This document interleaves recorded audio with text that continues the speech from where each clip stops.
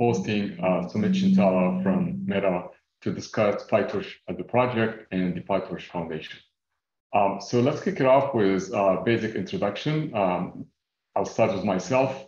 I run LFAI and data at the Linux Foundation, and as recently as a week ago, the PyTorch Foundation. I focus on supporting open source projects in the AI and data domain and enabling innovation and development in these projects. And with us is Soumith Chintala. Soumith, I'll pass the mic to you to introduce yourself. Thanks, Ibrahim. Hello, everyone. I'm Soumith. I've been working within the PyTorch community for the 6+ years, and we're pretty excited to make it part of an independent foundation. I've personally been in AI for the last 12 to 15 years. That's it. Maybe we should just get started. Okay, thank you. So 2 weeks ago, Meta and the Linux Foundation announced the transition of PyTorch, the open source project, to the Linux Foundation under the umbrella of the newly established PyTorch Foundation. And I think to structure this conversation around kind of 3 parts, the first one is in relation to the PyTorch project itself. The second one is in relation to transitioning the project to the Linux Foundation under the PyTorch Foundation umbrella. And the third part is in relation to kind of what's next now that the project sits in a neutral umbrella foundation. So let's kick it off with kind of the first part of that discussion.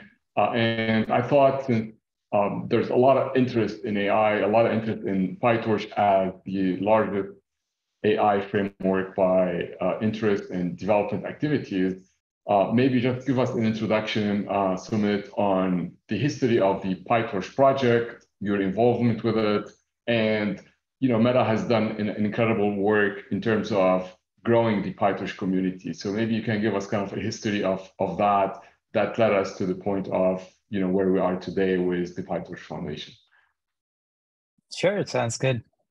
It all started actually back in 2011 or so, where we had a project called Torch, which was a predecessor to PyTorch that was written in Lua. It's called Torch 7. It still exists. And Torch 7, I started using it, eventually started maintaining it. And there were a bunch of people from the Torch community who were also AI scientists at various places. And then we would be responsible for developing and improving Torch. Eventually, what happened was Torch started getting a little bit outdated. I mean, science is like this. Like you have new tools in a few years, they become old tools because the ideas that are being expressed are different than they used to be. And so we were thinking about how to get Torch into a new era. And so we ripped out the back end of Torch, and then we put a new front end to it that was written in Python, that was inspired by Chainer and Torch Autograd and various other packages at that time. And we called it PyTorch, and we released it in 2017. And it was pretty centrally a community-driven project. As I mentioned, it was a bunch of us from the Torch community who came together to build this.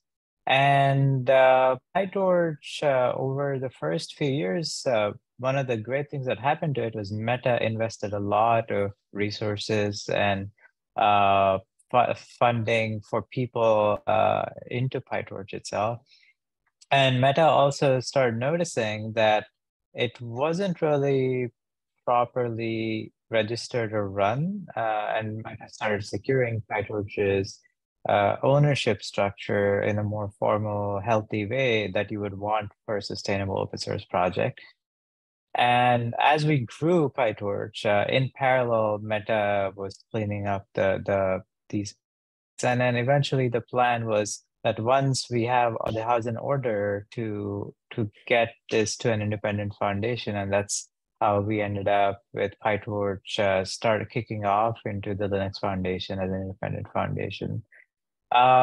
we continue to be largely driven by a multiple set of people across many companies and universities and independent people. And we have about 2,500 contributors and 300,000 plus downloads a day just on the PyPy channel, and a lot more in aggregate. So that's roughly the summary of how it started, where we stand, and how we came about. Thank you. So one of the very interesting aspects of the project is the community itself. You know, I work at the Linux Foundation, been there for a long time, and we do support our projects to build kind of communities, and that takes a lot of effort. And it's really distinguished that the project PyTorch has around 2,500 active contributors. It is a dependency for tens of thousands of projects on GitHub. It's been deployed and being used by thousands of organizations. You know, when you look back at the journey in the past 6-7 years, you know, what would be your maybe 2 or 3 kind of top advices in terms of what can we do as companies to start a project and grow it, kind of following the success and lessons learned from the PyTorch project? You know, basically what helped you in building such an awesome community around the project? I think there is no one size fits all. First, open source primarily, if you recognize open source is not fundamentally driven by commercial incentives. People aren't like, oh, I want to make money, so I'm going to do open source. So open source is done as almost like a passion. Like it feels like the right thing to do because of some intrinsic motivation, right? So I think I can't give a playbook for how companies should do open source because it's not in the incentives of a company to actually do open source unless it's strategically relevant for them. So there are companies that are built around open source for security reasons or various other factors, but generally this is not true. So let me start with that, right? Like I think if your company is doing open source for whatever reason, because some people within the company are passionate about open source or it's important to a company, like let's take that as a given. But beyond that, I think like engaging with the open source community in general just needs like a change in mindset. So if you're a company with physical offices, it is very real that you're going to be able to communicate with a much higher effective bandwidth to your colleagues than to your open source contributors who are not within your company. So that generally plays a big factor in creating a tiered world or not creating a tiered world of contributions, where some people just naturally, because of the bandwidth available person to person, just get priority over many things, and the other people will get discouraged. So like, I think having that remote first mentality, like being very comfortable with long form textual communication and understanding that a bunch of contributors are not within the same tooling and stack as the contributors in your company within your tooling. I think that's a very important aspect. And setting the culture early to counter this effectively, I think will help you scale your open source efforts greatly, because contributors that are not at your company will feel like they are really part of the project and not just driving by. The other thing is open source generally doesn't come for free. Like one of the common things that people do is they develop something internally to their company and then they just throw it over the wall. They're like, oh, cool, like this is now open source.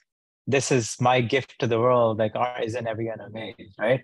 The truth is, the needs of the product and the product building within your company are likely to be very different from the needs of people outside who are using your product. So I always say, like, think about an overhead of 30 to 40% if you really want to passionately grow this project open source. If you have 10 people, you should probably think about people's time percentage as like they're going to spend 30 to 40% of the time on open source. And I don't mean you assign 4 people to do open source and 6 people to do like your product internally. I mean, every person individually will allocate like a significant portion of time and understanding how this product is used outside of your company in open source, and then maybe crafting and building towards that as well. So those are, I think, are the 2 main things I would flag as things people can learn from. Yeah, thank you. And I fully agree. In fact, just as an example, when I used to be an engineering manager for open source at Samsung Research, my advice to my team members is, even if you're sitting in the same office, you want to talk to the engineer sitting next door, don't just do that. Use the common open source project channels so that everyone is aware and to build that sense of community. So certainly I kind of understand and support the idea you shared with us on this. In terms of the project growth, at the same time you are kind of building the project at Meta as an open source project, you were using it internally. Have you kind of passed through times where you had different challenges in terms of scaling, in terms of technical governance, in terms of relationship with partners who are also using the project? What are some of the challenges you have experienced as the project, the open source project was becoming extremely popular, both in academia and also in the corporate and enterprise world? Yeah, so I think in terms of, there were a few challenges, but like the first I would try to cover is in terms of scaling, right? So the project was started by about 18 people, out of which 2 people were working full-time and everyone else was working after they tucked their kids in bed, like in the night, or like basically like part-time passion project, right? So first thing that came about is PyTorch became way more popular than Torch ever was. So we were just generally overwhelmed by a number of GitHub issues or PRs and things like that. One of the things we tried to do was try to be heroic about this. So we were like, oh, we're going to work harder and better and more efficiently, and we're going to get that GitHub issue count to 0, and we're going to implement all the features that people ever wanted, and this is going to be amazing. And the truth is, that was just not possible. I was reading 400 to 500 GitHub notifications every day and replying to everyone, and working like 14, 15, 16 hours a day. At some point, like, we started realizing that we were being idiots about this. Like, it's just not possible. So we started actually prioritizing things. So I mean, that's just something that if you're scaling, you're going to come to terms with. It doesn't matter how, like, if your project is scaling exponentially and your team size is scaling linearly, like, you're just going to lose by definition. So we started prioritizing and triaging things and like realizing that we will only be able to work on some things and try to work on the most impactful things pretty much. So like, I think like 2,500 contributors is obviously like a big number, but like the sustained dedicated contributors is a much smaller number, right? Probably closer to like 400 or 500. And getting these people productively doing things that matter, I think that is just a big process. And like Edward Yang, another PyTorch core maintainers, right, wrote a blog post about how we operationalize and scale PyTorch. about technical governance and the friction or anything like that. Honestly, over the years, PyTorch and the community of contributors and maintainers have had such high trust within each other that we did not really face this problem. We were always on the same page. Like even though PyTorch had like Meta has the biggest team, but like there's NVIDIA, Microsoft, there's various people from like various places, and we always were on the same page with each other. Even as Meta started cleaning up things. So for example, PyTorch on the website just said, oh, just copyright PyTorch contribute or something. And then eventually Meta made the changes to say copyright Meta open source. People didn't really say, oh, what the hell is going on? Why aren't you like we were always on the same page. We knew that we were all working towards the same goal. So there was no misunderstanding as such. And I think I'm fairly blessed that we were like that and we didn't have partner disagreements and various things like that. I think I just wanted to cover one other part. Like as PyTorch scaled, it is genuinely like an important problem to think about, like the money, like where you get the money for resources, right? Like PyTorch is continuous integration, just like your unit tests on every PR and stuff. Just the budget for that is 7 figures, maybe like in like some years was even closer to 8 figures. So just genuinely this kind of money for resources and stuff, I think is something as the lead maintainer of the project, I have to think of all kinds of creative ways of funding PyTorch and all of that. And I'm really blessed that Meta unilaterally just supported most of these requests. But you also generally have to think about when you have a project, keep it balanced. Like you can't just have a single source of funding and a single point of failure. You have to try to balance it out. And so over the years, we try to encourage many other companies to come in, join in, NVIDIA, Microsoft, AMD, Amazon, Hugging Face, Lightning. They all are like starting, like they've contributed over the years, have sustained teams around PyTorch. So that's something as well that I think you should think about when you're growing your open source project.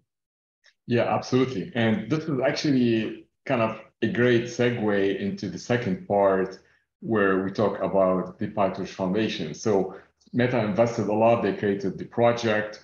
They grew it to become, the fantastic project, the big community today. In the process, you face different challenges. And today, or a couple of weeks ago, the project started its transition to the PyTorch Foundation under the Linux Foundation. So in your own word and communicating that to the people watching us today, and I see some question as well, and to the people who would listen to this, in your own word, how would you describe the PyTorch Foundation for the the listener out there who's interested in PyTorch and maybe an existing contributor? Sure. Yeah, I think there's a lot of confusion as to what the PyTorch Foundation is and what it entails. I see a couple of questions in the Q&A as well, which are trying to understand what the foundation means and will the employees work on internal method. So let me try to clarify quickly.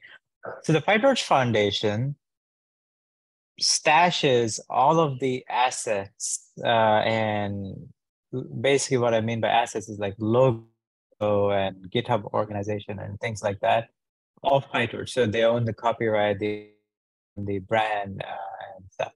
The PyTorch Foundation is at the moment not really like, oh, it doesn't have employees funded to contribute to PyTorch. Like there are various companies who are funding teams to work on PyTorch, and that will continue. The foundation makes sure the brand PyTorch is not in one centralized company's control, and that the brand is itself equitably votable, like the decisions on the brand are votable among all the board members.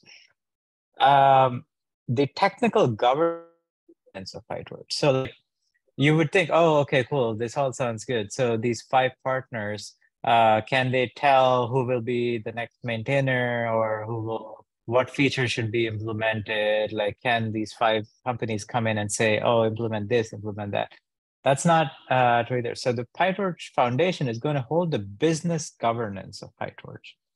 And then there's the technical governance of PyTorch. And technical governance, I mean, contributing to PyTorch, the maintaining PyTorch, like having right access to the PyTorch code base, figuring out what features to build next, what to prioritize. All of the technical governance is completely separate and is given to individuals. It is not given to companies based on how much they invested in the PyTorch Foundation or anything like that. So as an individual, you're given maintainer status, and a lot of these individuals are at Microsoft, NVIDIA, and that's a natural consequence of the fact that these individuals were contributing to PyTorch, and eventually they were looking for a full-time opportunity, and these companies were offering opportunities to work on PyTorch full-time. But even if they leave any of these companies, they will still have right access, and they will still like continue working on PyTorch if they feel like it. I think that's like an important point to make here, and I think it's very similar to how the Linux as a project is held within the Linux Foundation as well, like how it's run overall, and its technical governance. Yes, excellent. So I will summarize. There was a lot to unpack. So basically, as a summary, the PyTorch Foundation is basically a foundation, an entity that holds the project assets. And these assets, as Soumith mentioned, they include the website, GitHub org, any social media accounts, the trademark of the project, et cetera, et cetera. And the foundation acts as a funding body for the project. So when the project wants to spend money on cloud resources, on infrastructure, on events, et cetera, it is the foundation that offers the funding for the project. And again, as Soumith mentioned, there is a clear separation of governance. So basically, there is the technical governance, which is how the project development happens. And this is completely separate and independent from how the foundation operates. So a member in the foundation cannot go and say, hey, can you please accept this pull request or anything like that? The members of the foundation are there to provide funding and support for the project. And the technical development happens completely in an independent way, following the project's technical governance. And this is the model that we apply in all of our projects and all of our umbrella foundations within the Linux Foundation. For instance, I run LFA and data, and we have exactly the same model. We have the foundation governance, and every project we host have their own separate technical governance. And it works extremely well. And we're able to gather and raise funds for the project's needs, and it's a successful model to work with. So I think, Soumith, now that we kind of identified, what's the PyTorch Foundation, what does it do? I think a very interesting question that I'm pretty sure people are thinking of is, what is the impact of that transition, transitioning the project into the foundation has on the development activities? Now, I know the answer, but I'd like you kind of to highlight that to our audience today. So yeah, transitioning the project into the foundation doesn't really change developer activities at all. Like everything remains roughly the same. It's just been, in some sense, we've done the technical debt cleanup of the organization, right? So like we've basically been doing all of what we were doing without really formalizing it, without really writing it down anywhere. For example, our technical governance was never codified in the project's bylaws or anything like that. And now I think we roughly have a structure we have a very clear understanding and a lot more transparency in how we're taking decisions, and that like for every critical decision we make, we would actually post the how we took the decision, the notes and stuff publicly. But that's roughly, I think, improving. So nothing really changes directionally. It's just that we're just gonna be operating a lot more structured and transparently. Yeah, thank you. And actually, I get that question a lot when I interact with organizations, especially startups, on, when we host our project with the foundation, how's that going to impact the workflow of our developer or the activities? And my answer is no impact. The only change you might see is just that you have to be more persistent in applying the open governance versus, just taking it ad hoc. So there's the question I'd like to address.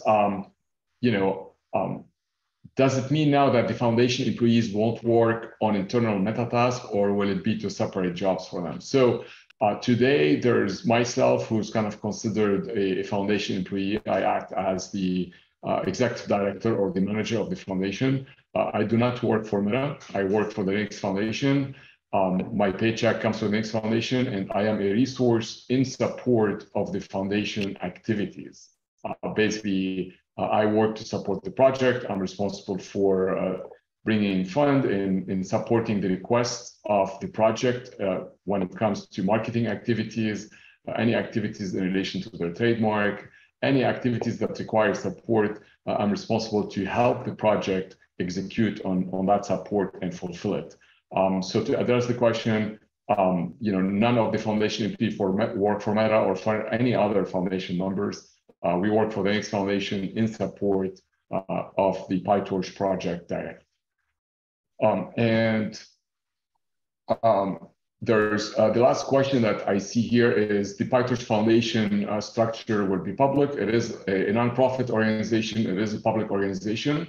And already all the maintainers and members of the project, the roadmap, everything is and was already public. So there's no change there. All of that information is available from the PyTorch GitHub account or GitHub org. And also, if you go to pytorch.org, which is kind of the main entry to the project, you can find all that information available from the website as well. I just want to say the maintainer list is available in the PyTorch documentation in the page persons of interest, and there is a page called governance or technical governance that describes the structure of the technical governance as well. It's again in the PyTorch documentation. Exactly. And one of the impressive things I found about the project is the abundance of documentation. Obviously, there has been a lot of work put into this. Soumith, if you are to give advice to people who are interested in getting involved in the project, but it is a very massive project, a lot of pieces, different building elements, and it might be a little bit intimidating kind of to start. What advice would you give them on how to get involved and how to get started? Yeah, I think the first step is to use PyTorch. I think if you're interested in PyTorch itself, then use it and build something cool with it. Build a project on top of PyTorch. Right now, for example, there's 150,000 projects who build on top of PyTorch and have registered so on GitHub saying that. But out of them, obviously, the valuable ones are maybe hundreds of them, right? Like, I think you genuinely can help the PyTorch community by building something valuable and interesting and cool for and within the PyTorch community. That would be, I think, your first gateway entry into the PyTorch community, where you feel like you are a good community member and other people are appreciating what you're doing. Actually, the core PyTorch project itself, most people wouldn't need to or want to or have to contribute, but if you are inclined to, then we have a contributing.md page, and also we like in the PyTorch thing, there's a markdown page called contributing. That's a good thing to read, but also we have issues that are marked as good first issues. So if you actually search our issues for the tags in our issues, there's a tag called good first issue, and you can have a look at these issues as like a way to try to enter into the core PyTorch project more gently. We also have a lot of existing peripheral projects within the ecosystem that are always looking for contributions. I think, so there's Torch Vision, Torch Audio, Torch Text, Hugging Face, Lightning. They're all like within the PyTorch ecosystem, and they're also always looking for contributors. So it really depends on what you want to do, and they're all kind of very open and community driven, and you should come join in on any of these. Thank you. I think the idea to have issues for first-time contributor is just fantastic. This is kind of, beyond just using PyTorch, just to be kind of the next step. Hey, now that you've used the project and you have a good idea on how it works, here are some entry points, issues that you can start working on if you're interested in contributing. There's a question from Alexander Zubian, and I think it fits kind of the progression of the talk today. It's in relation to how the roadmap of the project is being defined and how prioritizing features happen. If you're able to give us some highlights on this. Yeah, so PyTorch is run as a product. One of the things I would distinctly tell you is I talked a lot about how we're going to make decisions fairly transparent, and we're going to try to outline what we're doing. But what we are not aiming to do, for example, and this is easily confused with each other, is we're not trying to design by committee. We're not trying to say, oh, for what features do we do next? Okay, let's have a committee of people decide that. It's very much a hierarchical product development cycle where like each maintainer has opinions on what to prioritize, and they get all rolled up, and then the core maintainers kind of give guidance and stuff like that. We generally have a fairly independent thing here. So feature development, what gets prioritized is stuff we generally make public as part of posts, like as we're developing them. So like we have a developer mailing, it's called devdiscuss.pytorch.org. And over there, we routinely post our thinking, our roadmaps, our updates. And we're going to increase it. And now we started a monthly maintainers meeting for which we are transparently posting the meeting notes and how we're thinking. And how we actually I told you the bureaucratic, okay, how do we roughly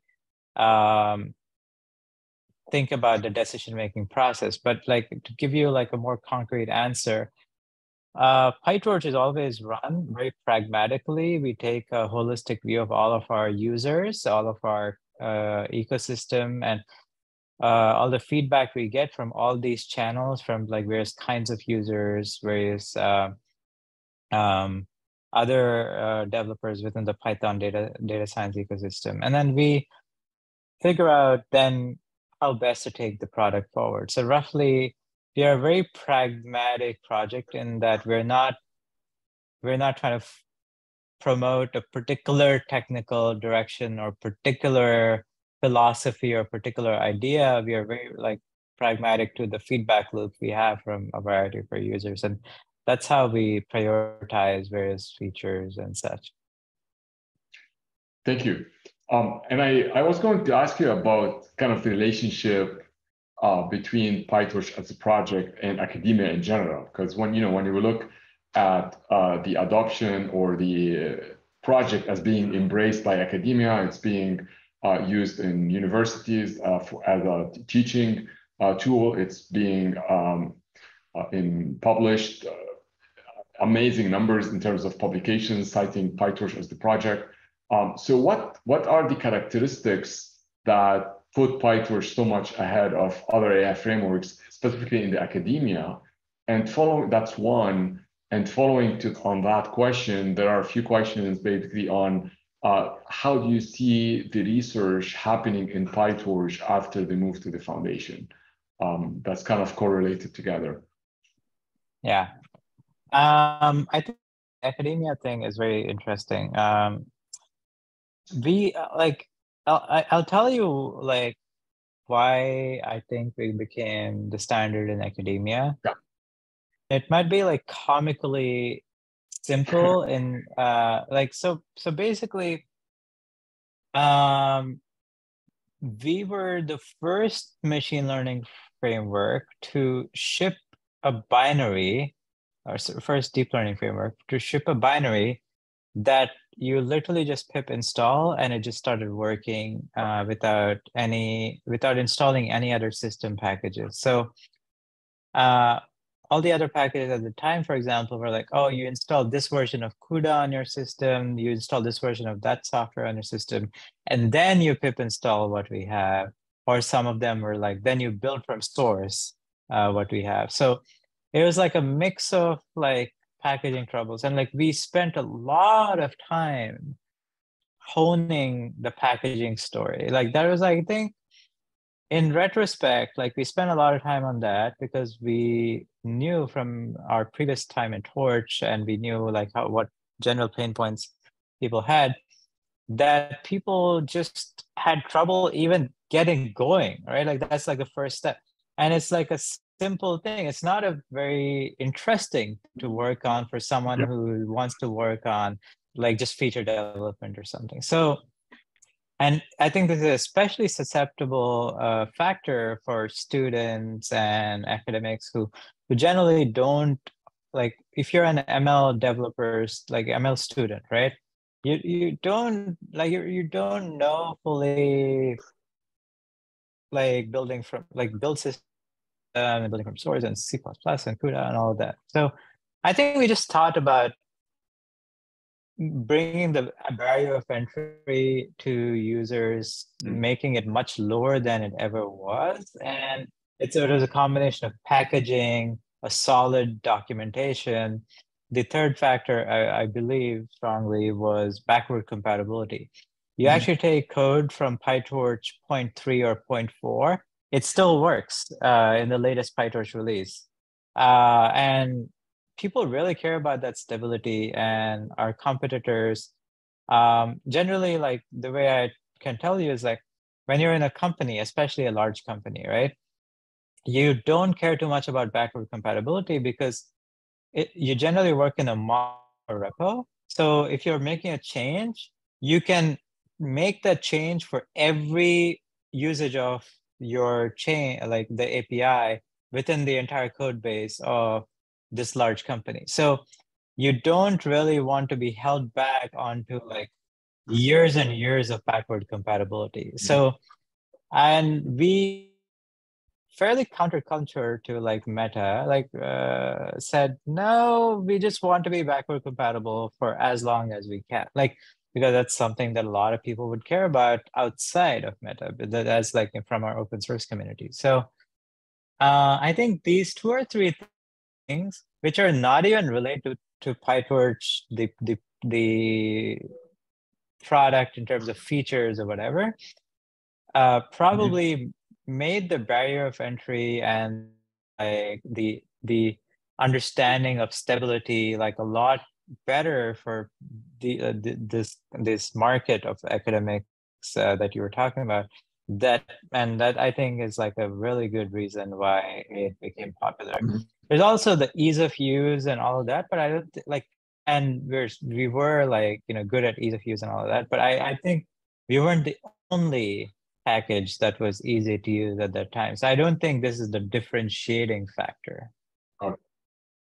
And actually, I listened to your podcast about a couple of weeks ago with Mark Miller. And what I found really interesting in relation to this topic is, you know, when you were in university in New York and you were working on Torch and then transitioned to PyTorch, maybe it's kind of in your subconscious that as you were working on PyTorch, you were thinking, hey, I want to lower the barrier to enter PyTorch for all the students, the ones that you were in similar position with, a few years back. So maybe that kind of the exposure to Torch and then transitioning to PyTorch as a as a university graduate student, helped give you that kind of inspiration to make the project more accessible to academia.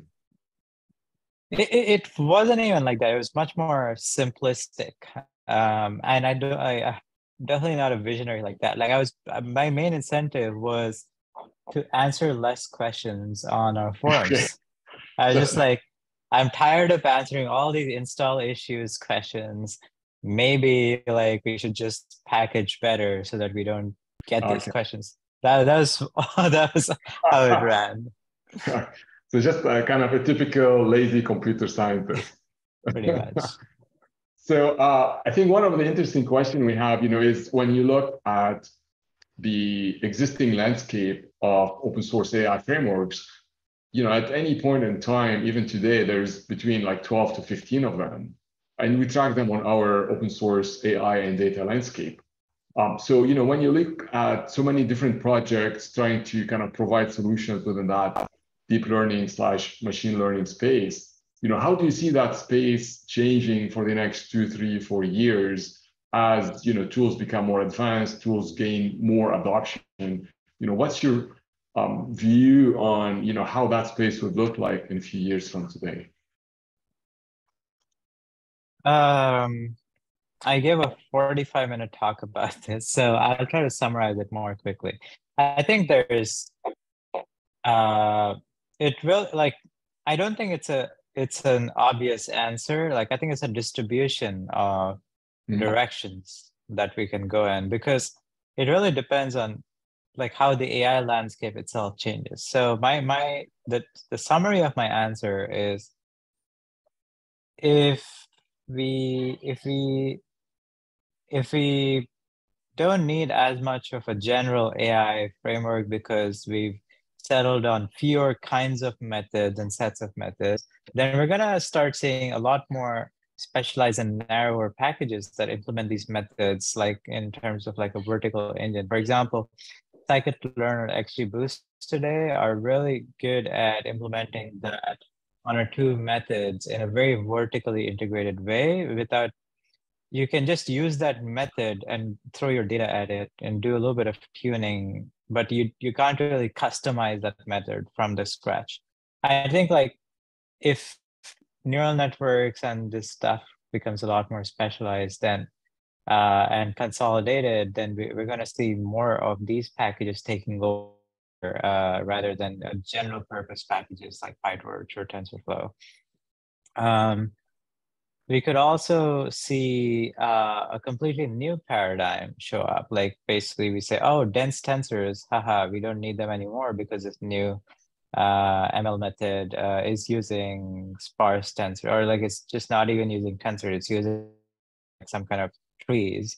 Then we're gonna have to reset our expectations on what the ideal package is, and a bunch of packages might pop up and try to win over the market. So I think there's also like the third part that I talked about, which is I think ML right now is collaborative on the source code, but not collaborative on the model. So you can't co-develop a model in a distributed fashion. Be like, oh yeah, I made this incremental change to this model.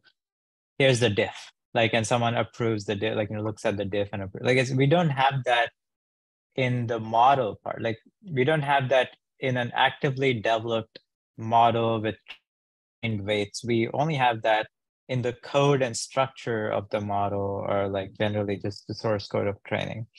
I think if we are able to get further along in how to actively collaborate and co-develop models, I think we're going to open up a big, like we're going to see like the GitHub of ML is going to be very different from GitHub for code, in my opinions. And like, it depends on whether we make progress on understanding how to like do collaborative modeling. And I think there's a lot of effort in getting there, but we're not there yet. So I think these are all things that can happen that will change the landscape, and some of them PyTorch survives and some of them PyTorch doesn't. I think it's TBD, to be decided. Yeah, thank you. And I think this goes along kind of the looking at the ecosystem and seeing that a lot of organizations see a lot of values in models and the data and the apps built on top, and they tend to open source the frameworks and the libraries and the tool beneath that to build communities around them and try to build an ecosystem in support of their apps on top of that. So it actually correlates pretty well. So we have a question that might extend to your answer just now, Soumith. It may take us a little bit on the technical side, but not too deep. And the question is, what would be the best fit use case for PyTorch? There are a lot of frameworks and tools that can be used in multiple ways, multiple directions. But in the case of PyTorch, what would be kind of the most ideal use case that PyTorch kind of was and born to kind of solve such use cases? Yeah, so PyTorch itself, you can think of as first like a base framework to do state-of-the-art AI research. So PyTorch, I think, is best used when you need a lot of control and rawness in building out state-of-the-art neural networks and other differentiable techniques. But there's PyTorch, the ecosystem, right? So on top of PyTorch, there's various products and things that are built that make doing something distinctively easy. So you take, for example, Hugging Face. They built a series of APIs on top of PyTorch that makes it easy to do natural language processing, state-of-the-art natural language processing, and like 1 or 2 lines of code, like similar to say scikit-learn wrapping in state-of-the-art methods. So I think for the core PyTorch Foundation, the best use case is if you're doing state-of-the-art AI and you need a lot of control. Otherwise, if you're mainly someone who's starting out who doesn't know too much about AI or PyTorch, you're better off starting off with something built on top of PyTorch that is trying to facilitate the more starter-friendly things. Maybe I would recommend Hugging Face, for example, but there's a few others like Scorch, which is like a scikit-learn-like wrapper around PyTorch. I can recommend like depending on the domain, I can recommend things like Cornea or like I think there's like, yeah, it really depends on what you are looking to do. There's something within the PyTorch ecosystem that's probably built on top of PyTorch, and that's much more catered to someone who's starting out. Yeah, thank you. And as part of the ongoing efforts, are there any activities or plans to grow the project in new areas, such as investing in support of constrained device? And this is a question coming from the Q&A as well.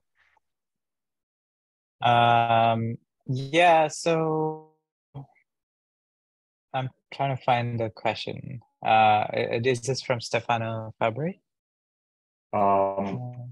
It is from an anonymous attendee. And I think it has to do with the fact that there are kind of silicon sub-organizations on the foundation.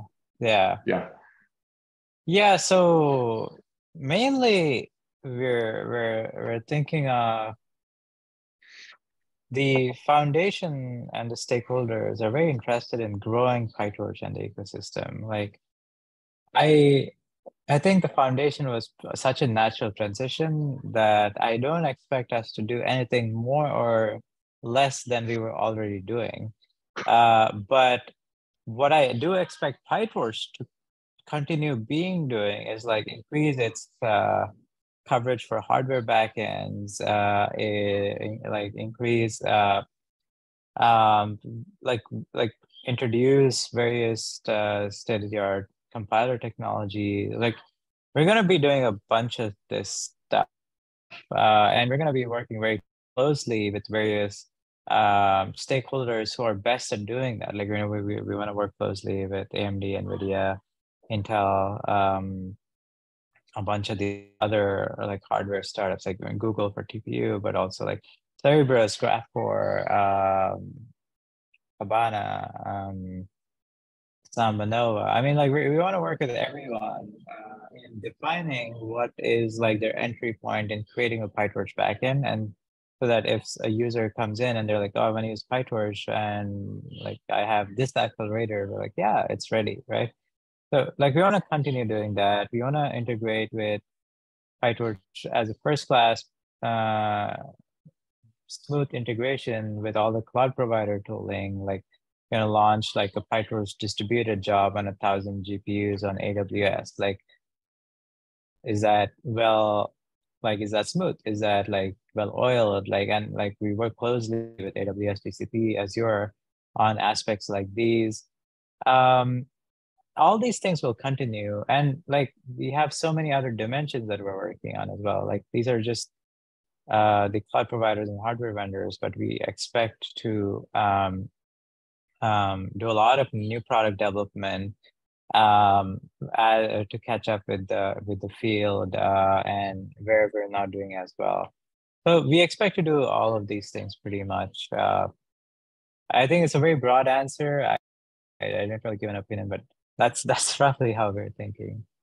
Yeah, and I think, pointing people to the GitHub org and to, like the roadmap information on GitHub would kind of give them a starting point to know what's happening and, what's coming as new features into the project. Yeah. So we have a question from Surav Dutt about the availability of training for PyTorch. And I'm just going to take a little stab at the question. About 2 weeks ago, when we announced the transitioning of the project to the PyTorch Foundation, the Linux Foundation and PyTorch Foundation announced a new course that is available for free from the Linux Foundation catalog of courses. The course is PyTorch for AI decision makers. That's a free course, and we are actually in the progress to creating new content and new courses to be made available via our LFX platform, via the Linux Foundation, for anyone interested to learn about PyTorch. So this is definitely a priority to make that knowledge and that training available to as many people as possible. And of course, Soumith, I think this is a priority for you too, and for all the participant companies in the PyTorch Foundation. Yeah. I'll take a quick stab at answering some of the other questions. So, will there be better support for non-NVIDIA hardware by OpenCL? OpenCL itself, probably no. There's a GitHub issue. You can look at a search on the PyTorch issues, search for OpenCL, it'll pop up.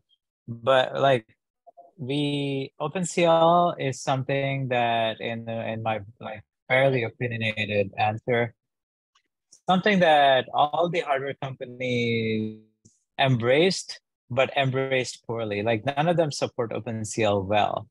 Like if you actually go look at the code path, like just the driver latency, like just the like how long did it take to launch an OpenCL kernel? Something as fundamental as that is just not very good. And then none of the companies are committed to fixing that over time. And we know this. We talk to the companies. Like we went down the OpenCL path pretty seriously at some point. So not OpenCL, but like all these companies, the reason they're not supporting OpenCL as much is because they all have their own software stacks that they're like optimizing. It's like a key differentiator for them. Like they're trying to create value via their own like closed source or like in some cases just proprietary software stacks. Some of them are open source but proprietary. So we're trying to integrate with those because that's what the hardware vendors want to work on with us. That's like a very pragmatic thing. The reason I bring this up is because there's a lot of conspiracy theories on the GitHub issues about why we don't work with OpenCL.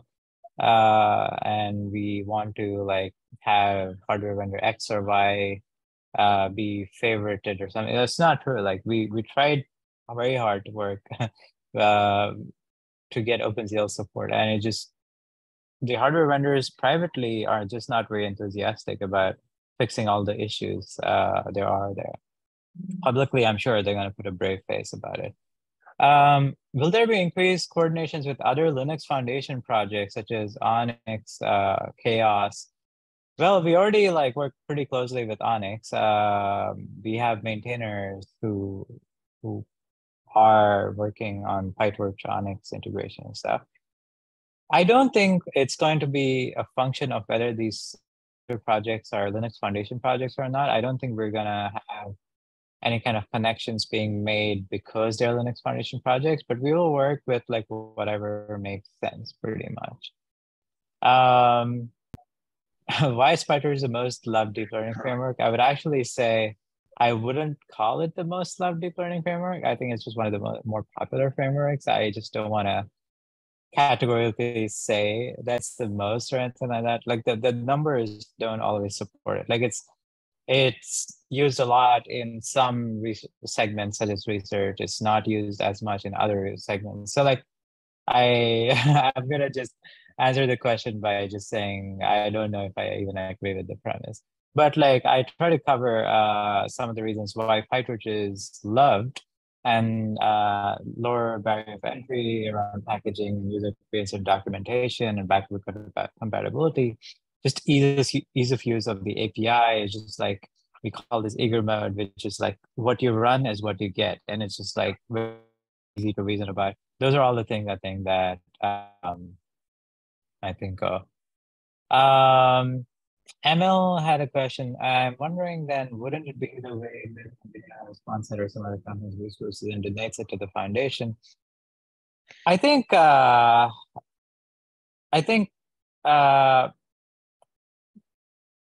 this is not.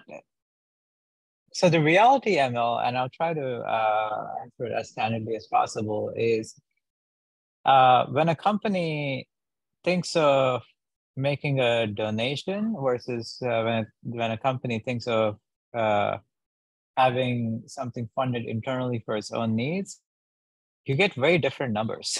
The companies would be open to donating $50,000 a year, but not $5 million a year.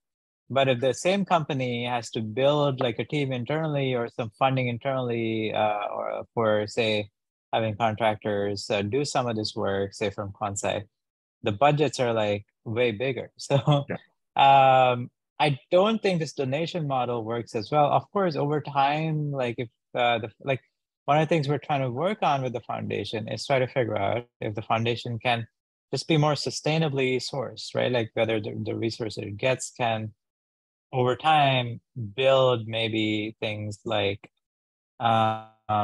grants or funding and things like that. But we're very far away from that. Like we want to get there, but it's not easy. And like the way you pose it currently is not really possible just from the reality of how companies work, especially publicly traded companies.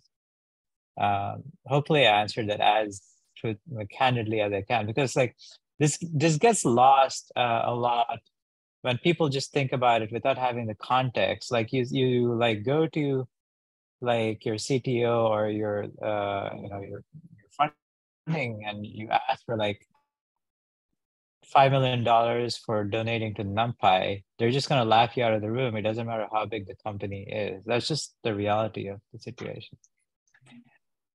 I think we're kind of at time.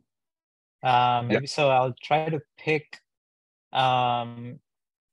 particular questions. I think the license of PyTorch source code is already like you can check it out.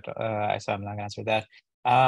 Full-time contributors, we have, as I estimated already, we have about, I would say 400 to 500 across the world, like full-time contributors, out of which around 200-ish are at Meta, and there's like 30 to 50, like there's like 2 to 50% teams at various other companies that all maybe add up to the rest. Maybe I'm maybe closer to 400.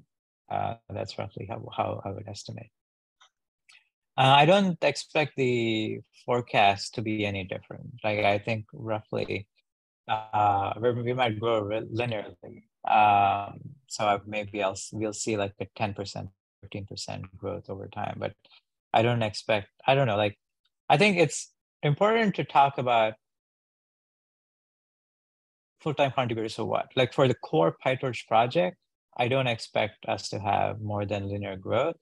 But like the PyTorch ecosystem is expanding exponentially and it will continue. So I think ecosystem contributors, by building their own projects or building value in the community, are as important. And that stuff is like expanding crazily. So I just want to make that differentiation.